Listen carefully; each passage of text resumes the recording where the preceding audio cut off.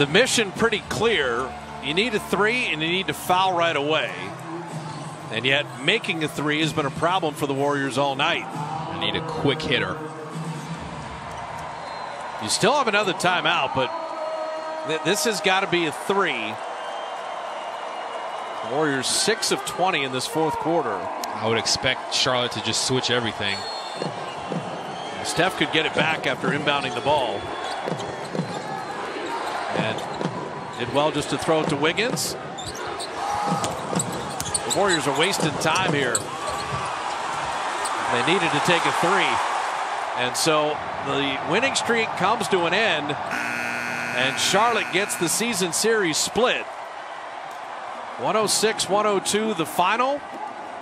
And 9 of 39 on threes. You don't need to go any further than that.